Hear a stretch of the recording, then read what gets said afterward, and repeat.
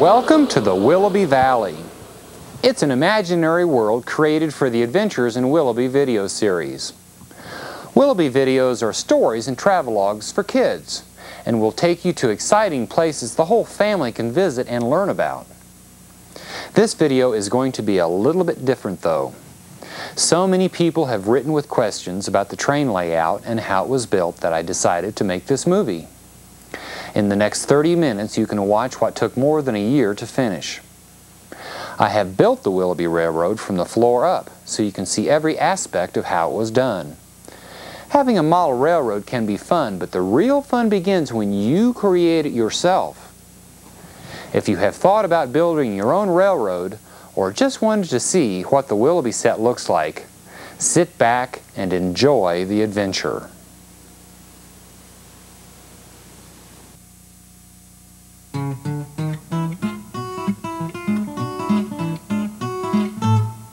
The first thing to consider is space and how much of it you have.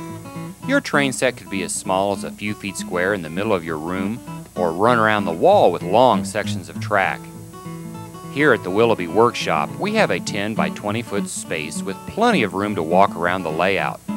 A platform needs to be built to support the layout, and we're going to build a 16-inch platform out of common 2x4s and lag bolts. The amount of time and material you spend on your platform depends on the weight of your layout. The Willoughby Valley is made from real stone, so our platform needs to be very strong. After the frame is finished, it's time for the platform top. We'll let the top edge of the platform extend a few inches beyond the edge of the frame. That way the frame will disappear from view, along with all your wiring. Painting the top green will complete the platform, as well as help when the grass and rocks go in.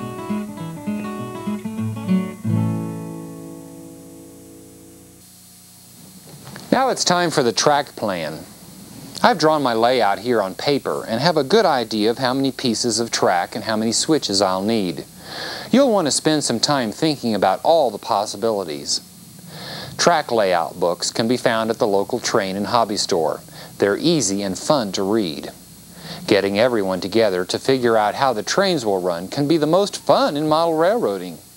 Let your imagination go and create your own world.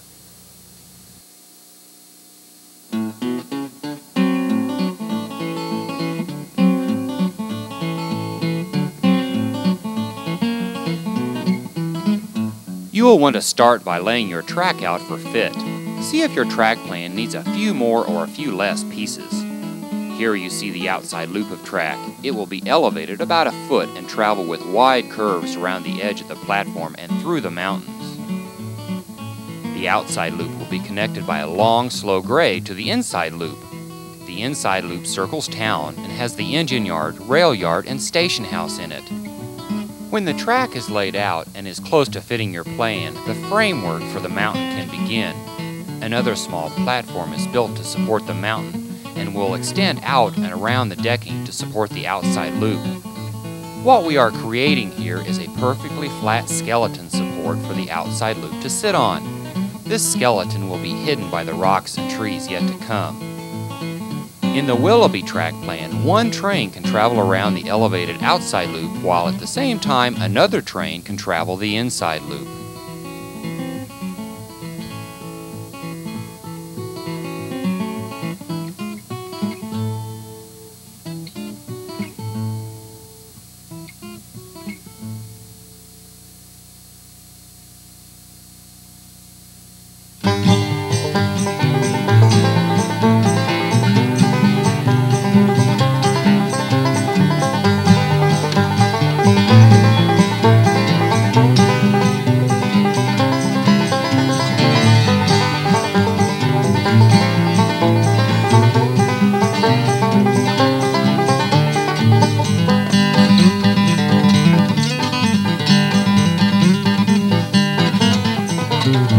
Trains and track used in Willoughby is made by Lionel and K-Line.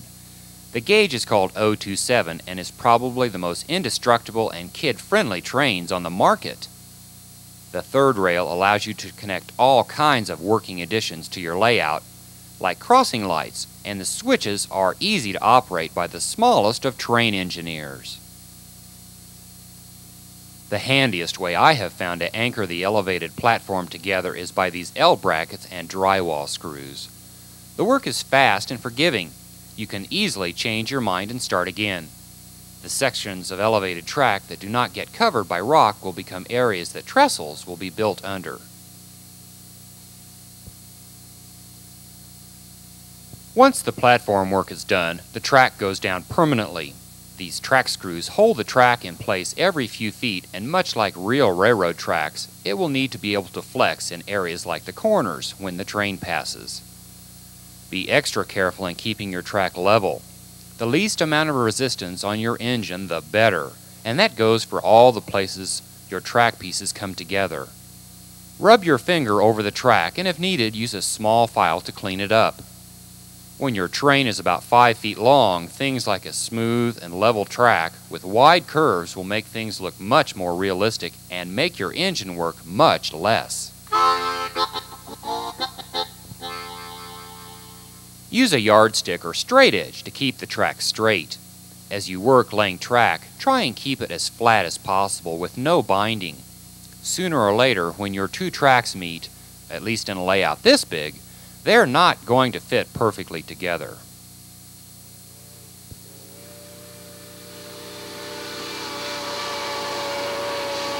In a few places where east meets west, a custom fit is needed. Lay out your track and mark it.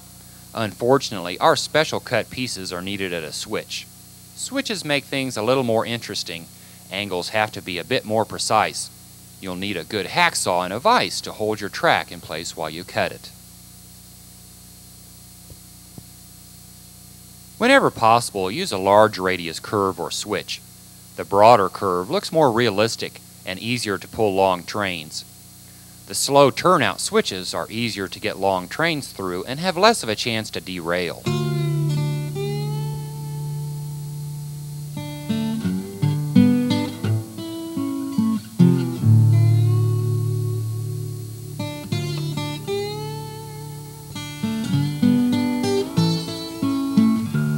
This is a track clip.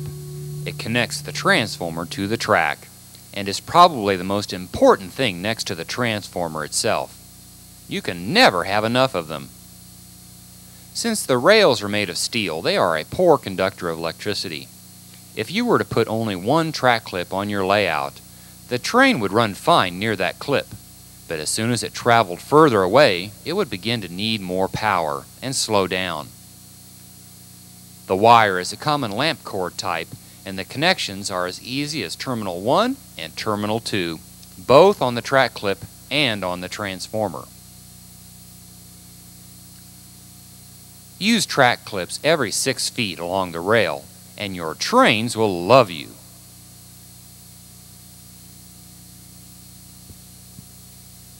This is a Lionel ZW transformer, one of the largest made.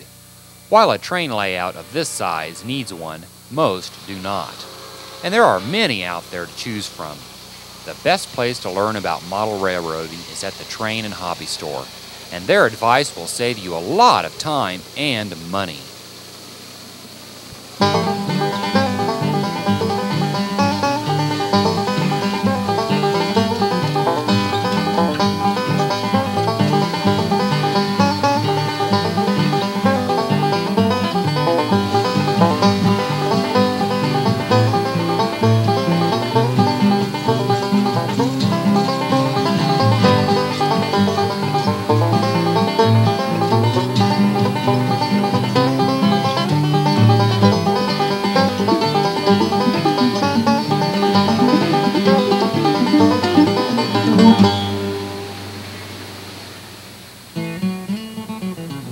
Now that the track is in and the transformer is wired, it's time to really fine-tune your layout.